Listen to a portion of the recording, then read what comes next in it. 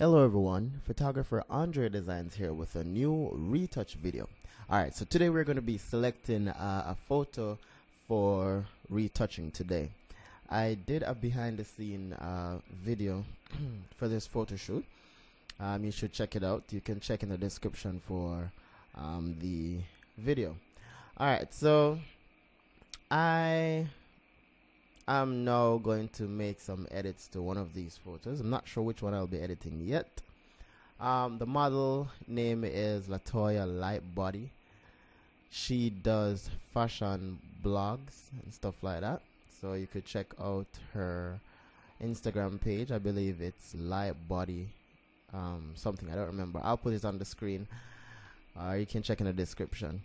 Alright, so I'm going to make a selection for one of these images. I think I like this one and I like this one. So I'm just going to make...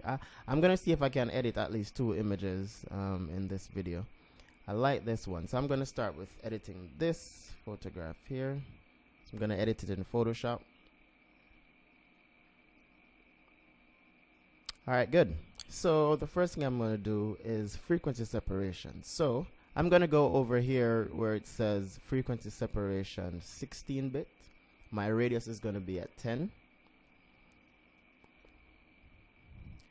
And I'm going to go over to my mixer brush.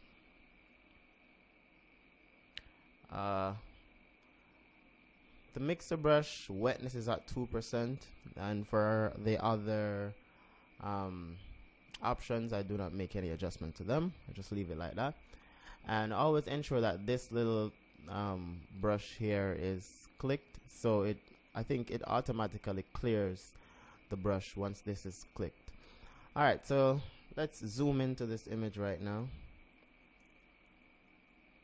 Alright, so as you can see, the image is not in focus 100%, so it's a bit soft.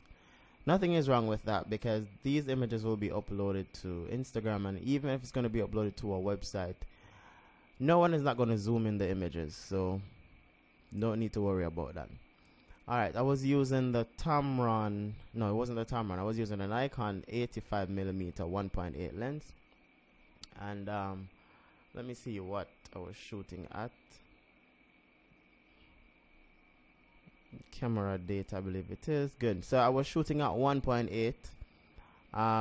The shutter was 200.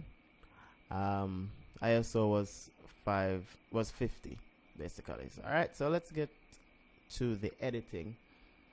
Alright, so I'm gonna get my brush a little bit smaller by using the bracket. This is the left bracket to get it smaller, right bracket to get it bigger.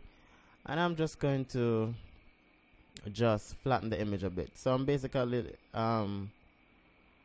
using the mixer brush and flatten the image. So for example, if for example here, if you see where it alright,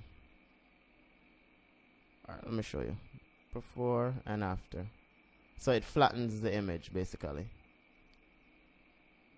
Alright.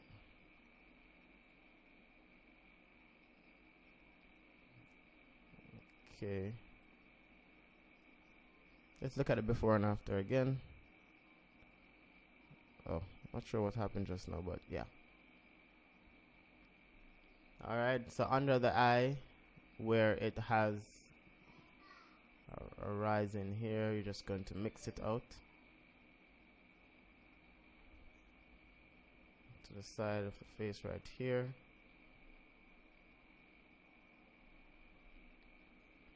I'm going to come under the neck, mix it out as well.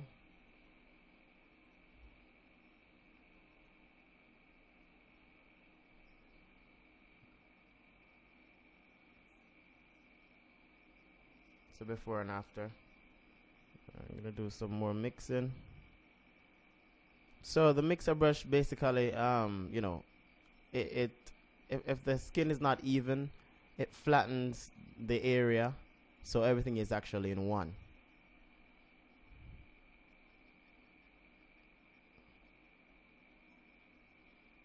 So look at the shoulder area right here.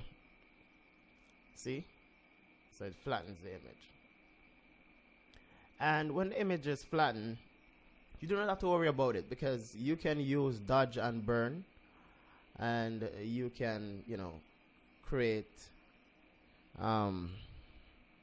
what do they call it,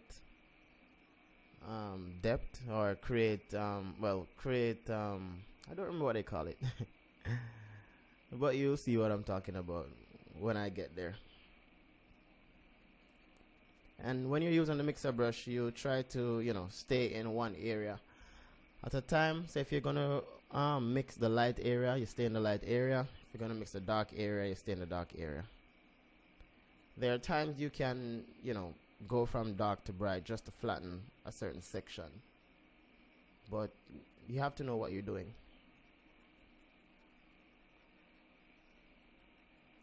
Alright, so I'm flattening this section as well. Let's look at the before and after for this one. Subtle, nothing too much. It's not really good at times to over edit your images, you know, you want it to look natural as possible. And that's my aim for this image. Alright, so that's done so far. I'm going to go over to the high frequency layer and then go to, I'm going to press S on my keyboard for the clone stamp. I'm basically going to get rid of any acne, pimples, you know, stuff like that.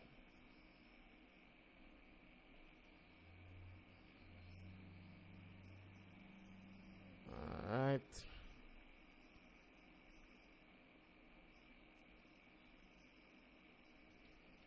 Not sure what's happening there, but okay, good.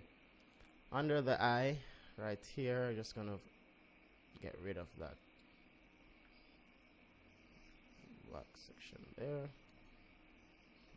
Let's get rid of this spot right here. Go over this side.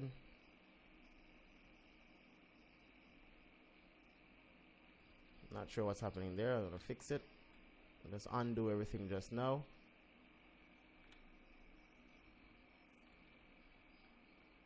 Alright, I'm gonna put the stamp to flow down to about 39% because it's not giving me what I want at 100%. So that looks better. Right. Alright, that looks good. I'm coming down a little bit more. You see, because the image is not sharp, if I try to work at 100% in some section, it will not remove the area, you know, like how you want it to. It would apply too much or less. Well, too much. Let me undo right here. Let me undo everything. S for the clone stamp.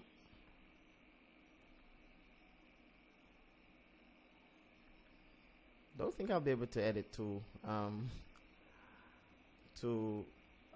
photos, but I'll try because I don't want this video to be too long.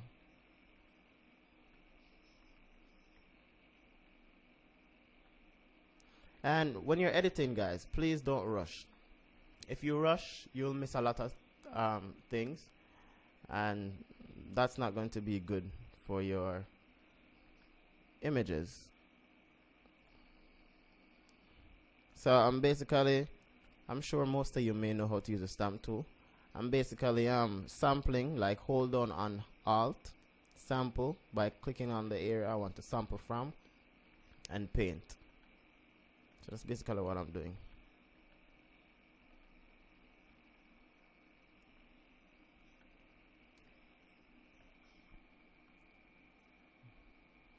Alright, that's it so far.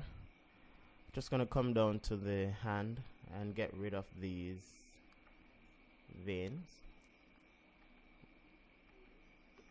Alright, a fun tip though, when you're shooting models and you notice that they have a lot of veins in their hand, what you could do is to have them put both hands in the air, and, you know, for a little while, maybe about 20 seconds, for the blood to run back down in the hand, and then once it's down, you make the pose, take the photo. You'll have less vein to work with.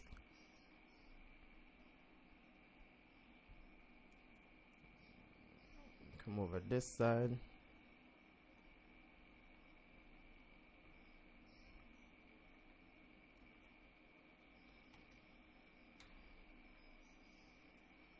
Alright, this looks good so far.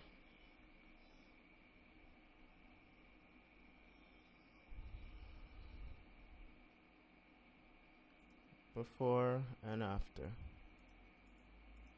Not bad. Alright, so I'm going to do some dodge and burning now. So I'm going to go over here and close this up. Go over here to the dodge and burn. And then I'm going to give back. So because I flattened the image, I'm now going to shape it. Alright, so let's do this. I'm going to work with the dark, with the dodging first. No, not dodging, burning first. I'm at 1% for the flow, and I'm using the brush tool right now. So I'm going to contour right here. I'm going to do some contouring right here. Right here as well. Right under the bottom lip. Right here, right here. I'm going to go to the dodge right now and just do some highlighting. Right here, the cheek, right under the nose, under the chin. Let's look at the before and after. So before, after. So it gives the face a dimension now, see? Alright.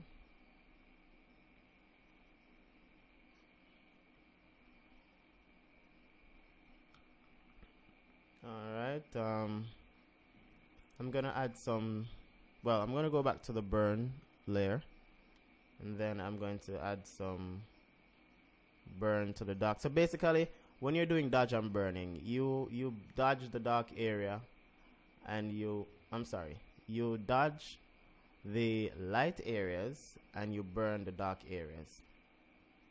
Alright. Try not to add too much because you don't want it to look too fake, so you know.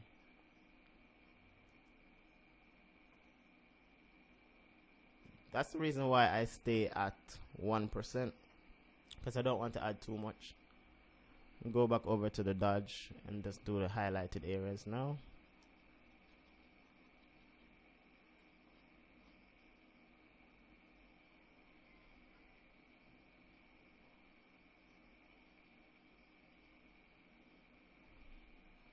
Let's look at the before and after for this. Before, after. If you think it's too much, you can always go to the opacity section here and bring it down a little bit. Alright, good. So that's it for the dodge and burning. The next step now is to color the image. Before I color the image though, I'm going to come down here and go to the oh, you know what? Wait, I'm just going to go to brightness and contrast. I'm just going to put some contrast in it. I'm going to put it about 10 for contrast. Let's look at it before and after for the contrast. It's not a lot. Alright. I'm going to blend out the image a little bit more, so I'm going to go back down to the frequency separation, low frequency separation layer. I'm just going to blend out here a little bit. Go back to the mixer brush. Just blend out right here. I think it's too pronounced. I'm just going to... Alright, good. That looks good. Right here as well.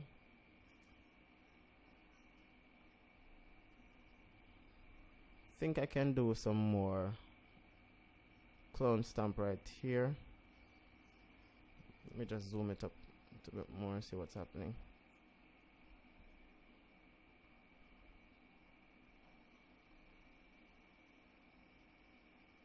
That looks good.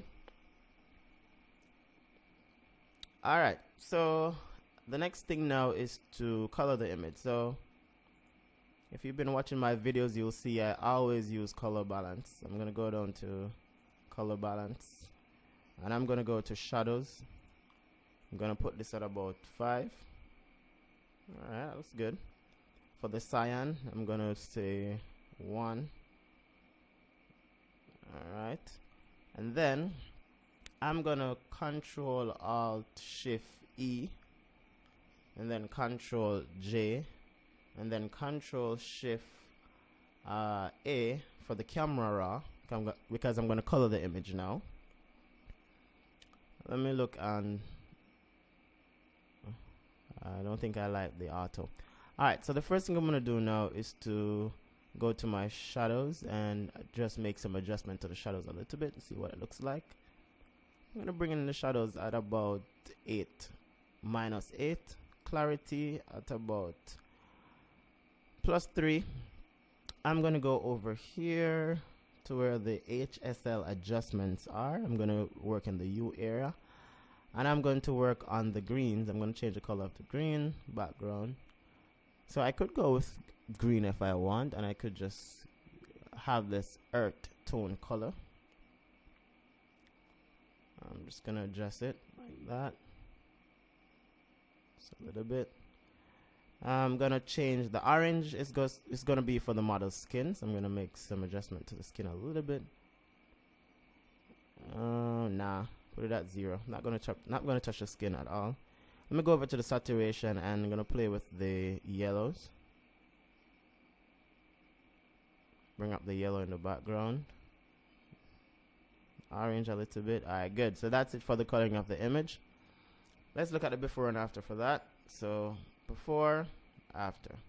Alright, the next step now, I'm gonna Control J to create a new layer. The next thing now is to clean up the background, clean up the garbage and stuff like that. So I'm gonna use the patch tool. So I'm gonna go over to the patch tool right here,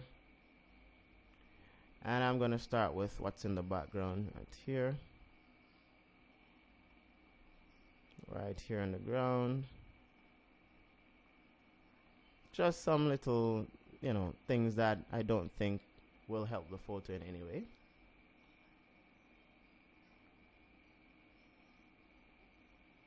Alright.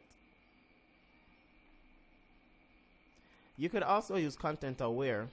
Content aware works like this. So if you select the area, you could just hold on shift and then backspace on your keyboard, and then OK, and it fixes it. So you can do it, just about any way you'd like to do it. Alright, so that's it for the retouch. Actually, I'm finished. There's nothing else for me to do. I'm just going to merge everything right now. Good. And yeah, that's it basically. Alright, more videos coming soon, guys. More behind the scenes. If you want to see more videos, you can just comment in the comment area. Tell me the type of videos you want to see. Remember to subscribe, share my videos, like, turn on the notification bell, so each time I upload a new video, you will be notified. Follow me on Instagram as well at Andredesignz, and stay tuned for more videos. Thank you guys for watching. Bye bye.